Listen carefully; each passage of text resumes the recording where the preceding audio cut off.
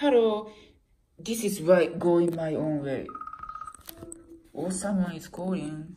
It's not for me. Okay. My listing, I have a private room and I allow instant booking. Instant booking means you don't have to do messaging back and forth to get reservation by sending reservation request. As long as you have met some requirement, so standard requirement, email address, phone number, and profile photo, and government ID, and I started allowing instant booking 1 year ago because I noticed when I require messaging back and forth with reservation request, many guests kind of disappear.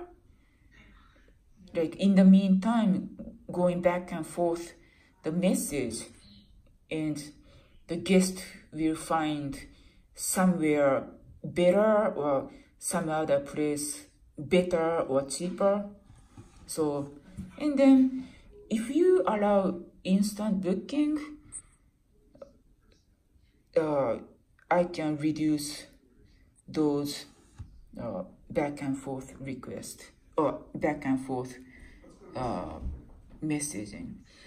But yeah, the requirement, I kind of raise more strict requirement because, yeah, of course, I would like to host safe, like people I get to know a little bit before we welcome our guest. And I would like guest who knows how to use Airbnb correctly, like heavy user of Airbnb, people who have experienced in shared room, private room, and entire place, and they know what to expect and how the Airbnb website and app works. And 1 year ago, I require government issued ID, but I didn't require recommendation from other hosts. And I'd like to tell you the reason. This government issued ID, for instance, driver's license or passport, it's very easy to upload. Maybe it takes only 1 minute. Your phone will scan the picture of you. And I want many guests misunderstand that the host are able to see your government issued ID. It's not. So host like me, I cannot tell if you uploaded your passport or driver's license. I don't know. Only Airbnb admin knows if it is passport or driver's license. So don't worry that host cannot see it. Like if your picture is bad or red eyes or something, I don't see it. So I don't know if you uploaded driver's license or passport. So don't worry about this. And this one right here, recommendation from other hosts. At first, I didn't require this because I don't like the situation catch-22. I had made YouTube video about catch-22 because everyone is first timer at some point. And yeah, I myself struggle with catch-22 after college. So I didn't want to impose on others. But yeah, that was last year. But now I require recommendation from other hosts. And the reason is, I know that majority of people are kind and friendly, and we never felt dangerous. We always feel safe to host new people. Like some people call total strangers. And yeah, then hosting new people is fun, so it's fine. And no one ever made mess or anything. Then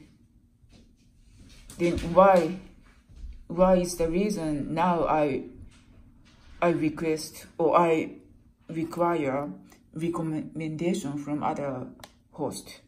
The reason is that, yeah, recently, like around last year, I noticed compared to 6 years ago, I noticed some guests do not write review for us, not leaving review for us.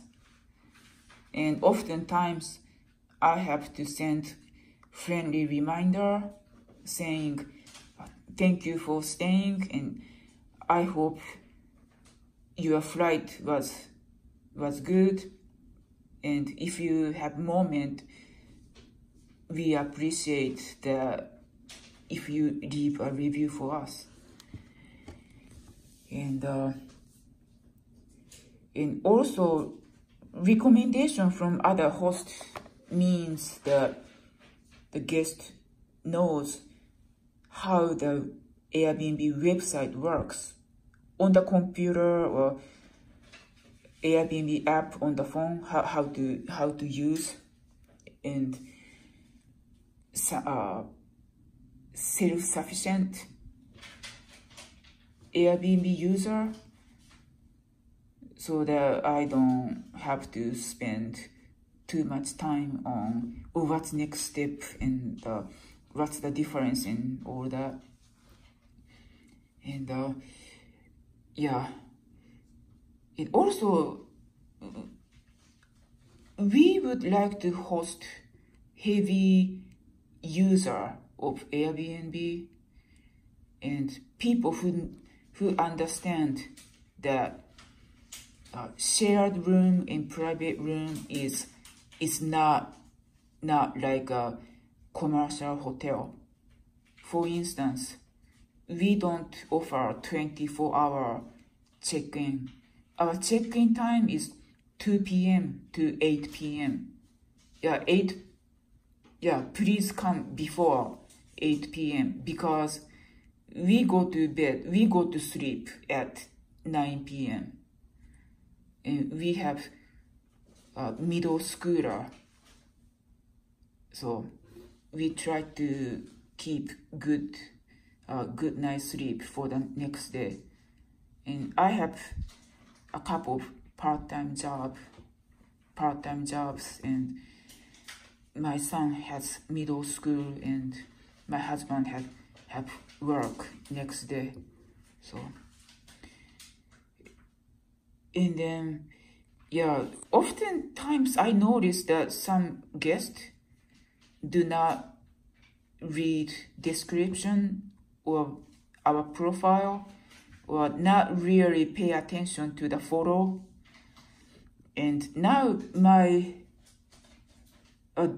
our listing, I have picture with caption, or should I say subtitle or caption inside the photo, because the Airbnb caption, I don't know if you have small phone like iPhone X, but not instead of iPhone X Plus or iPhone 8, iPhone 8 Plus or iPhone X Plus. Or should I say iPhone X? S Max. Oh, Max. Oh yeah, like my phone is Max, so it's a little bit bigger than regular iPhone. But if someone use smaller iPhone, I don't know if the caption shows so well. And yeah, so basically we prefer the guest who read description and pay attention to the picture. And I try to, one of us tried to follow up within grace period. Within grace period means they can cancel without penalty if our house is not what they are looking for. So yeah, so we prefer the prospective guest who knows what they want and who understand our listing, the picture and description, house rule, and then there is no surprise that, oh hey, I thought this listing is entire home, and oh hey, the host live on the premise, we are living host. So yeah, and then see, I spoke about catch-22, like hardship the newcomers have to suffer, but Airbnb has been around 11 years now. So hey, how come you didn't make Airbnb trip the past 10 years? So I guess I can say that. And if, yeah, so, but see, these requirements, especially recommendation from other hosts, if you don't have it, it's not the end of the world, because the guest can still send a reservation request if they cannot book instantly, if they cannot use instant booking. So just send a reservation request, introduce yourself and purpose of your stay. If you plan to have big party and trust the house, and we will decline. But if you are house hunting or attend conference at convention center or attend someone's wedding or attend someone's wedding, meaning your friends or family or relatives wedding, because they are not MGTOW. So yeah, that's that. Or if you attend someone's funeral, or yeah, you can just give us the brief message of the purpose of your stay.